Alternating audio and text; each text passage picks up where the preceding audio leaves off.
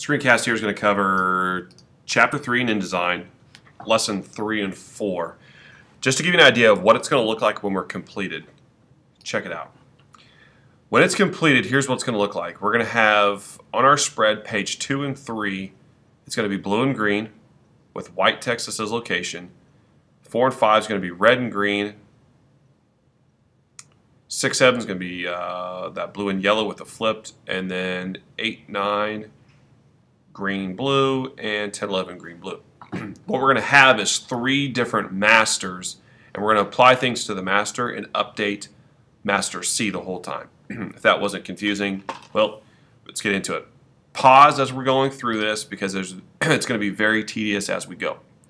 So on your setup document, we're going to come up here to our Pages panel. Again, on our Pages panel, we're going to come up here to the Option drop-down arrow, which is this little guy right here. Options drop-down arrow. We're going to go to Panel Options. When we go to Panel Options, what we want to do is we want to deselect the Show Thumbnails checkbox. Go ahead and click OK. All right, and then let's go ahead and scroll through things. So because there are 3 masters, they're all similar in color. Having page thumbnails hidden only when page icon is showing is going to make it easier to see what page has been applied. So it's going to come up so we can see those. When we start changing colors, it'll start to make sense. What we just did doesn't affect anything right now, but it will when we start changing colors.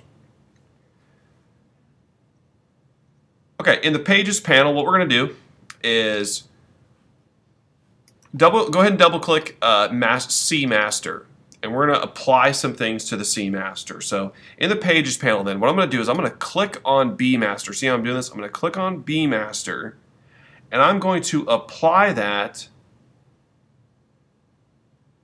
to the spread 4 and 5. So watch this. So I drag it down. I want to apply it to 4 and 5. So how do I do that? I click and I hold until I move the cursor so I get a black border around spread 4 and 5. I can't do it just on 5. I can't do it just on 4. I've got to hover until I get both of them and then let go. If I screw up, I'm going to Command Z. So that should read the B Master right there.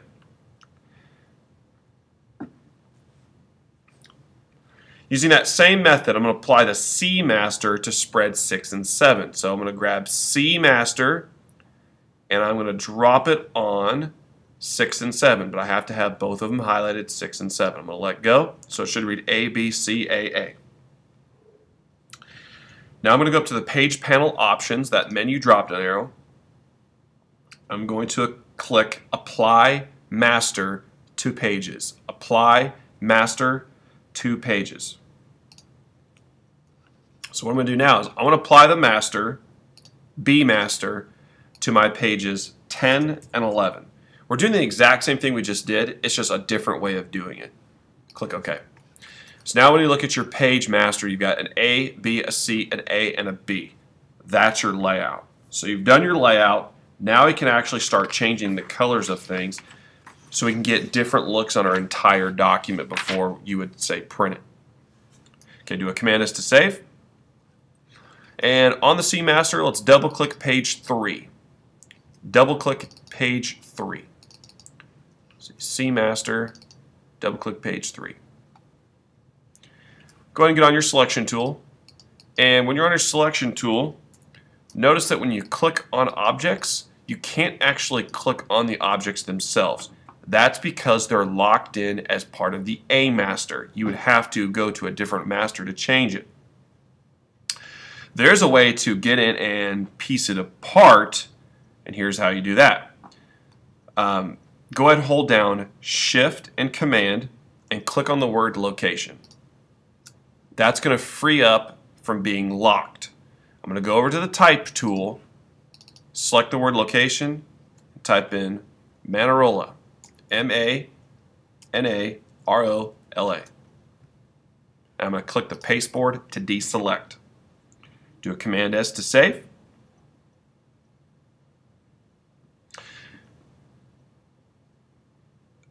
Now what we're going to do is start changing the actual colors. Double click the word location to select it. I'm sorry, on the A master. So go to your selection tool, go to the A master. Okay, now that we're in the A master, double click the word location to select it. Go to the swatches palette. So once again, I'm on the A master. I just went to location on page 2.3 there, the spread 2.3. I'm going to open up my swatches palette and I'm going to select the color paper. Just a predetermined thing to do. I'm going to click off of the pasteboard to select it. Notice that it turns location to white. Nothing too different there. Now go to your selection tool and I want you to select the yellow box that is behind location. Select the yellow box that's behind that. And I want to come up here to your options bar. Your options bar, notice you have your fill color and your stroke. Change your fill color to green and your stroke to black.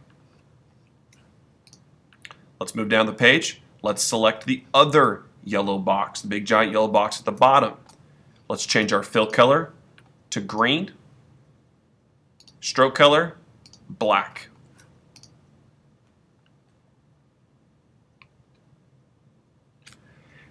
Now, another thing we have is this horizontal line. Go ahead and select the horizontal line that dissects the two blue areas. Go ahead and select that horizontal line. Come up to your options bar and you can see the actual color that you have for it. Let's click that drop down arrow and let's select the red color. So you did this on the A master slot, the A master piece. So if I go back to my pages panel here, I did this on the A master. Let's double click the B master now. It's all about where you're actually selected. All of the changes you made to the A master, except one, are going to be reflected on the B master because when we made the B master, we based it off of the A master. We linked it. Okay, now double click the C master. Notice that the C master is not changed because we didn't base it off of it. If you go through on the C master, I'm going to zoom out here a little bit. If you go through the C master and see that you have A applied to page 2 and 3, you have B applied to page 4 and 5, you have C applied to 6 and 7, A is applied to 8 and 9, and B is applied to 10 and 11.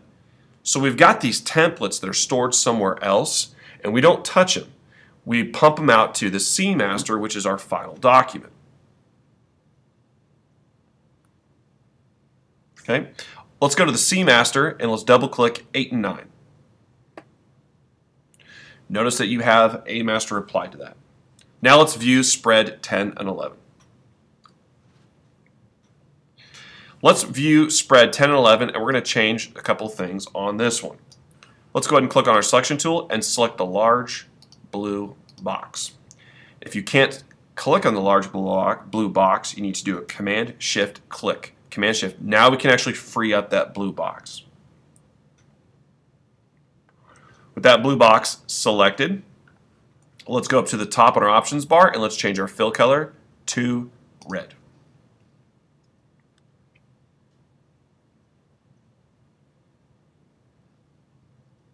Actually, let's go ahead and undo that. I missed a step. Let's go ahead and undo that so it's still blue. Now that we have it selected, go up to the Pages Panel option drop-down arrow and point to Master Pages and say detach the selection from the master. If you make sure you get that step, pause or rewind it or something, make sure you get detach the selection from the master. Okay, now when we go in here and we change it to the color red, it won't affect the entire B master. Okay, go ahead and click to deselect. And let's double click the B master. When you double click the B master, notice that it didn't change the color because we detached it from the actual piece.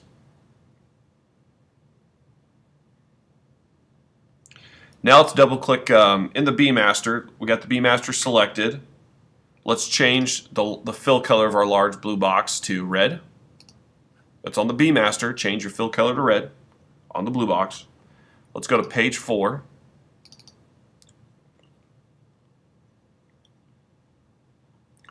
Go to page 6 and 7. Notice the changes. Notice how what changed, what didn't.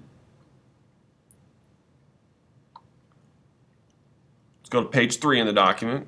Notice in page 3 in the document, you still have that text right there. It says Manarola.